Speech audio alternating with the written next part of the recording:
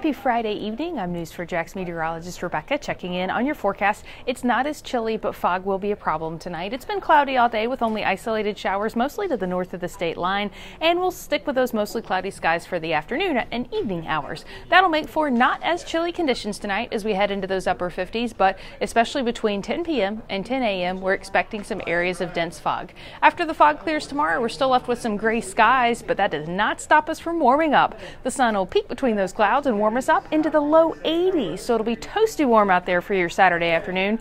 And you don't have to worry too much about showers on Saturday. There's only a 10% chance for rain on Saturday now, with the forecast really drying out for the weekend over the last 24 hours, and that's been good news. Your chances for rain on Sunday are down to 30%, and they're more likely to the north of the state line. However, Monday and Tuesday, those big rain chances roll in. We've got 70% chances for showers and a few isolated thunderstorms on Monday, and 60% coverage of those showers and a few isolated thunderstorms on Tuesday. That does hold us into the low 70s for afternoon highs for the most part, but the cloudier skies stick around until Thursday and Friday when we start to see the sunshine and partly cloudy skies once again.